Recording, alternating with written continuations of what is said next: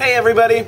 So, first of all, thank you to everybody backing the Kickstarter right now. I'm blown away by how beautifully it's been going. Thank you so much. Also want to give a quick shout out to my buddy Bill Sempf, who is screencasting in his field, which is software engineering.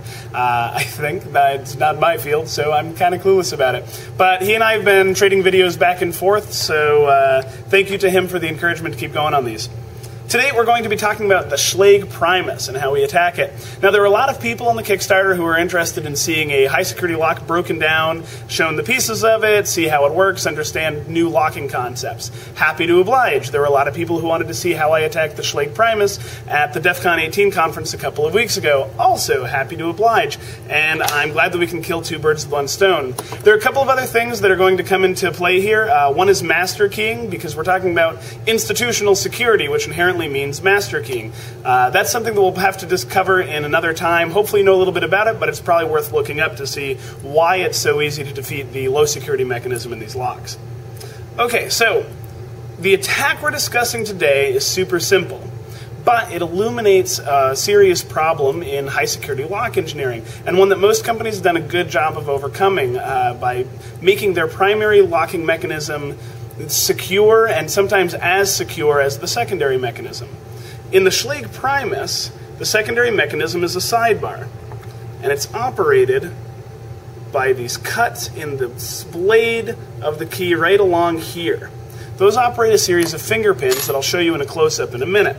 Now, here's a normal Schlage key, and this is probably something that a lot of you have seen before. And there's some actually really cool things about the Schlage system. In particular, that their normal locks, not the Primuses, work very nicely in concert with the Primus locks.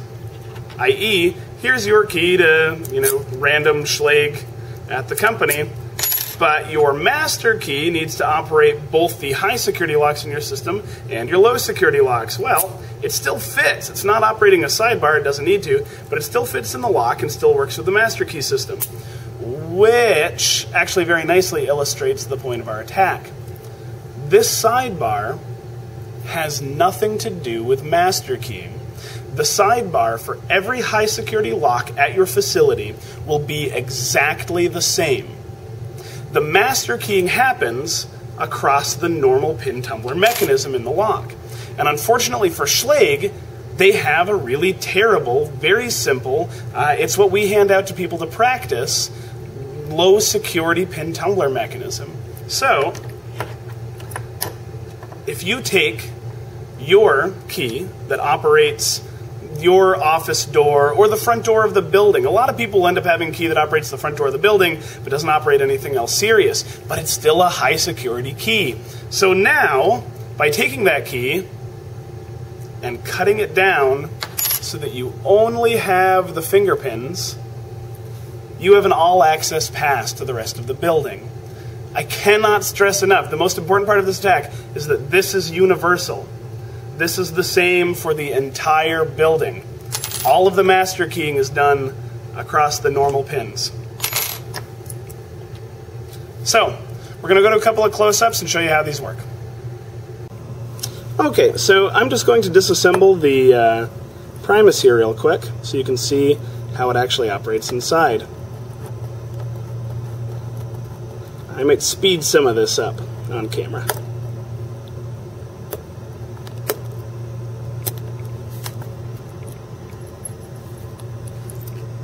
Always placing my spring and cap and everything all together so I don't lose those later on.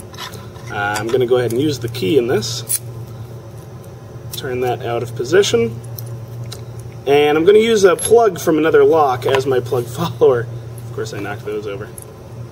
And I'm keeping my thumb on the back side here. Otherwise, this sidebar will spring right out at you. See how it sprung? Okay. I'm going to drop that out and show you how this works. So there are two little springs in here that would typically push the sidebar back out all the time, and I just removed those.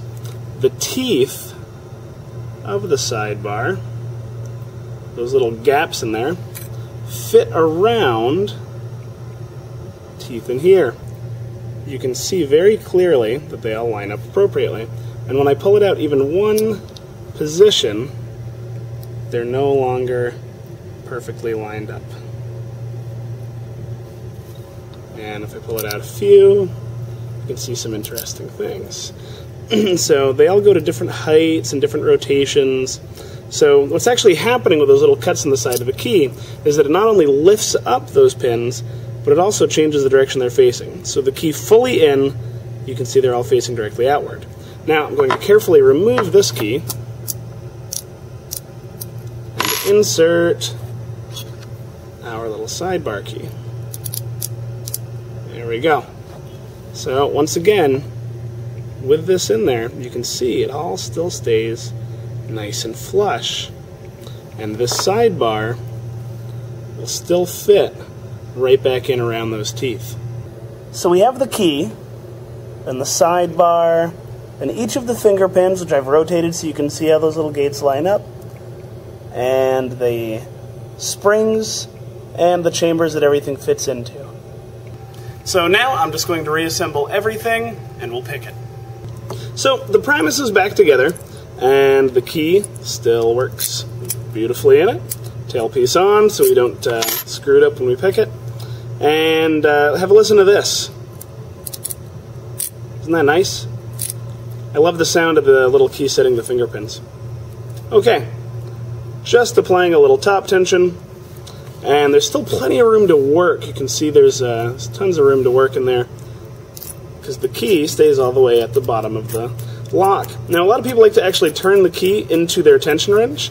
Personally, I find because there's plenty of room to work, and I much prefer top tension anyway, that I just get all three tools in there. It's open already. It's that's it. That's it. Yeah, look at that. Simple. Regional sidebar coding is something that a lot of people don't know much about, and most integrated security systems really don't take seriously.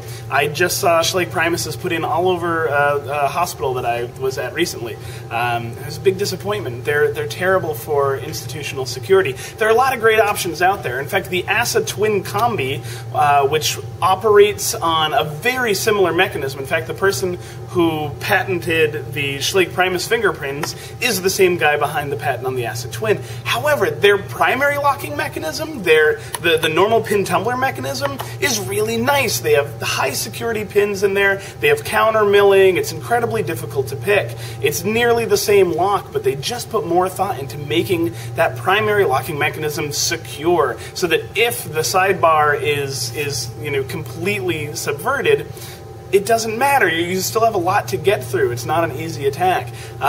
So this regional sidebar coding is something that almost every high-security lock manufacturer that uses a sidebar has to deal with. But most of them do a much more elegant job of it, and most of them still have higher security. It's still difficult to pick because the primary mechanism is very high security.